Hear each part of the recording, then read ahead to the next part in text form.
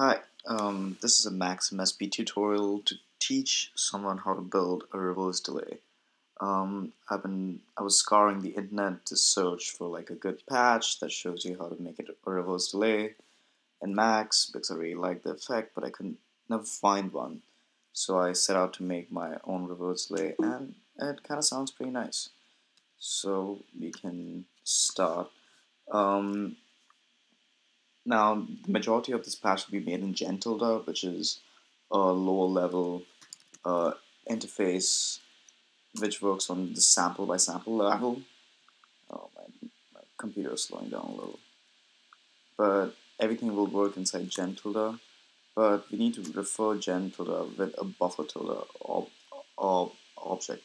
Basically, how the reverse delay is going to work is that we're going to store our sound file into this buffer, and we're going to continuously write into this buffer. And then we read back from the buffer after a certain amount of samples or a certain amount of seconds, but we read back from that buffer backwards. That's basically how we're getting the reverse effect, and then we delay that reverse signal. So let's go ahead and name this something. I'm going to call it delay.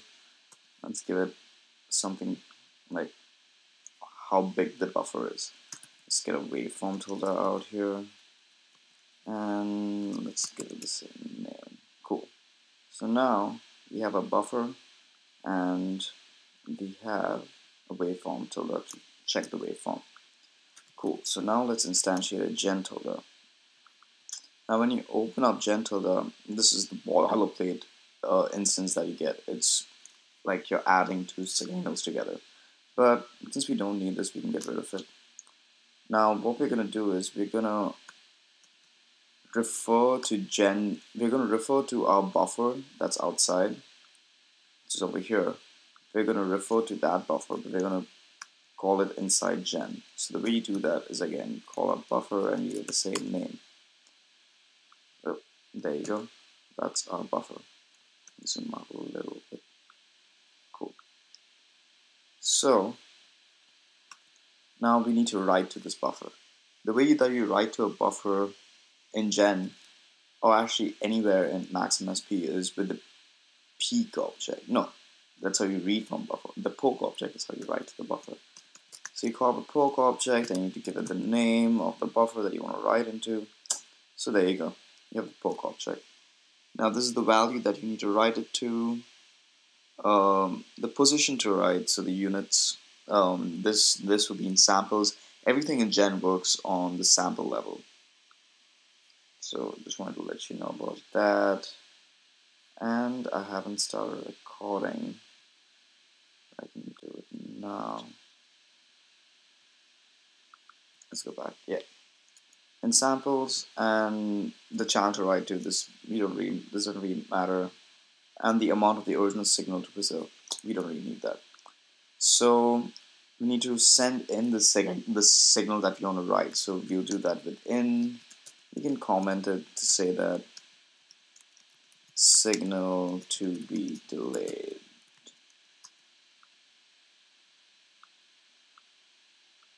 There you go. Now we need to. This will send in the signal to be written to buffer tilde, but buffer tilde doesn't know basically where to write it to. Sorry, poke doesn't know where to write in buffer tilde, so we need to index all those values of buffer. So we'll do that with a counter, and this will be the count that goes to it. Now counter needs to know the amount of samples to write, and the amount of samples to write is the size of our buffer. Now we don't know the size of our buffer in samples. We know that in milliseconds it's 4,000 milliseconds, but in samples we don't know. But you don't need to know because Gentilda does that for you. Like how we have info tilde in outside gen, we have something called dim inside gen.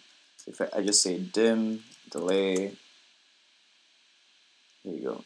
It's going to give me the length in samples, and we're going to put that into the counter limit. Now counter needs something to know to like start writing, and we're going to give it a 1, so it's going to start writing. And to start or stop the delay effect, we're going to do something like this.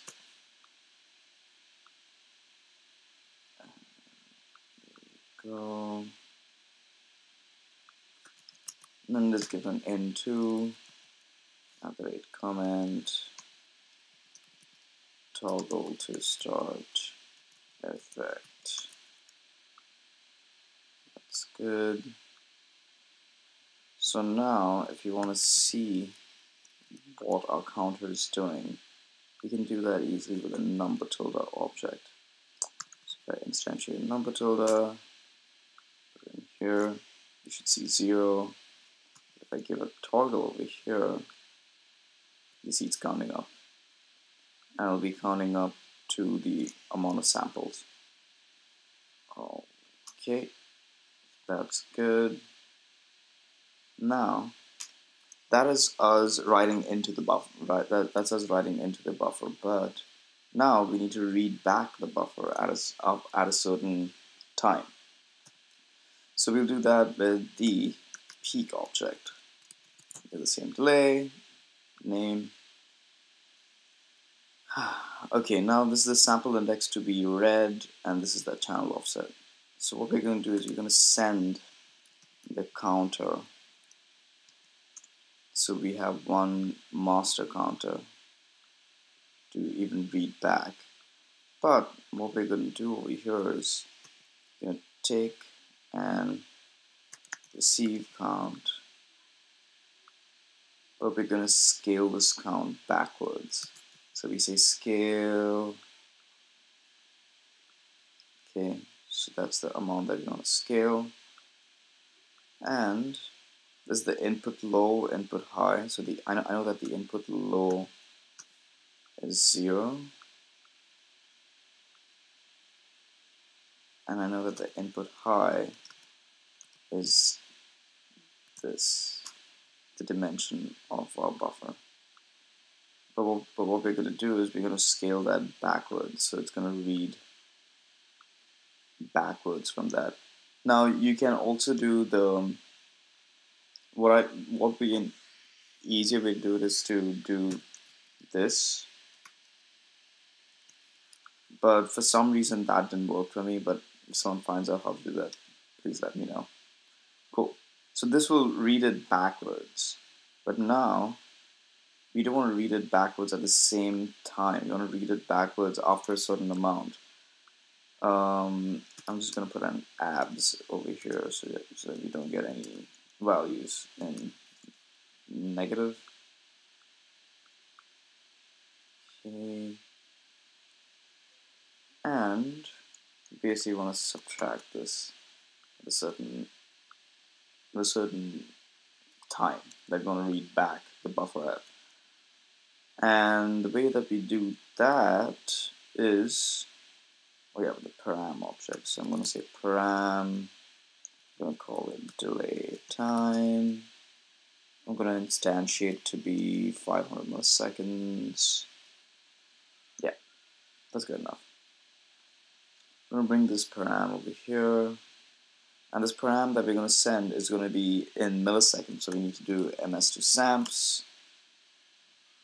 So that is converted into samples because channel works on samples, but we humans don't know how to make that calculation in samples. Cool.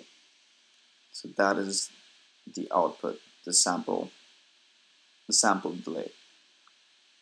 Now the sample delay, if we try it out, let's see, out 1.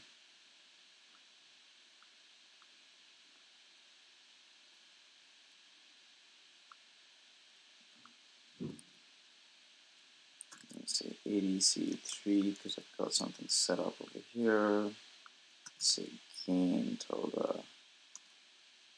Oh, you see, it's already started to write to our buffer.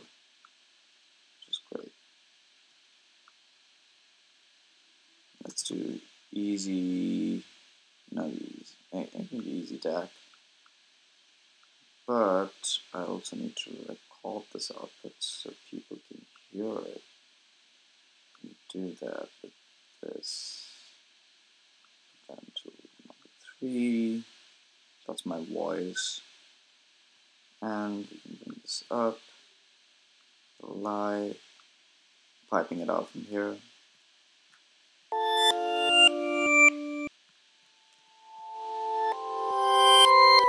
You can hear that it's playing it back after 500 milliseconds, but we can't hear the original signal, which we will fix really soon. Cool. Now it's playing it back, but it's just playing it back once. We need to delay that. We need to delay that output. So the way that we do that is we build a delay engine, which is very easy to do since there's an object called delay. Now delay takes a few arguments. One is how long you want the buffer to be, so we can say that we want it to be the sample rate. Now when we say sample rate is going to make a buffer that's 1 second long, but since our reverse delay buffer is 4 seconds, we can just make this 4 seconds. Say add the rate feedback 1, so there's some feedback happening over here. Now what we need to do is over here we take the delayed signal, but over here is where we tell the time. So we just take this, which is the original delay time, and we just pipe that to both places. So that's good. Take this over here to delay the signal. Now we want like a small little filter going on, so each consecutive repeat is more muffled than the previous one, and we can do that with history and mix. So if we pipe this in over here, we pipe this here and take it back and mix it with itself. That gives you like a very simple low pass filter. Cool. Then we need to do some kind of feedback. So if we multiply this by 0.6, all these can be changed, and you can also control them externally with the param or object if you want. Then let's do a DC block, and let's do a clip -1 just for safe, just to like not kill our ears if something happens. Ooh, my computer's rolling really slow. Cool. And let's take this, that. Now this is the original signal. This is the delayed signal. I'm going to mix that together. So we can do a mix 0.5.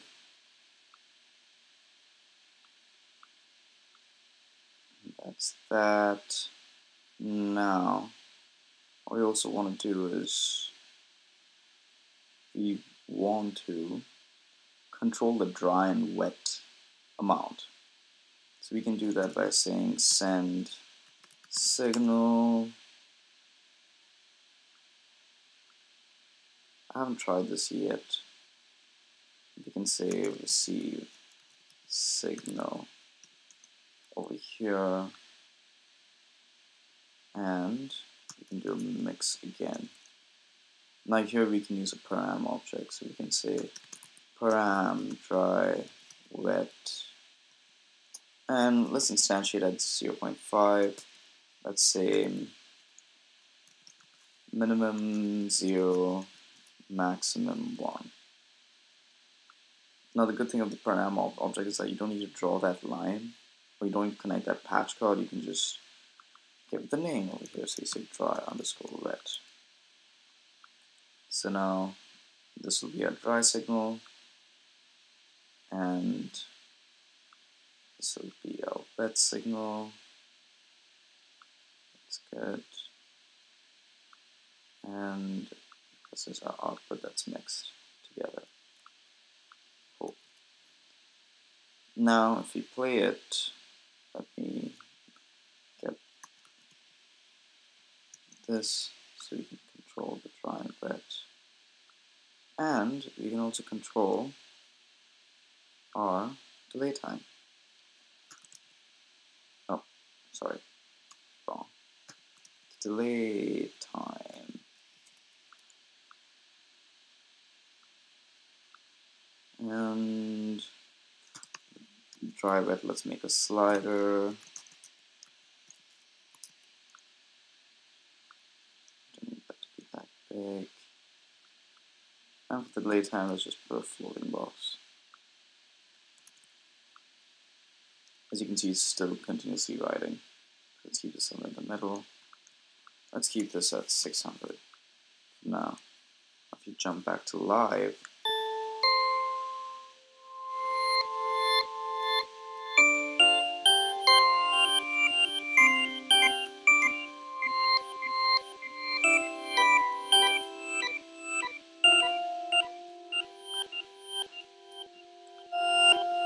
there you go. And that's how you make a reverse delay using GenCoder. Have fun.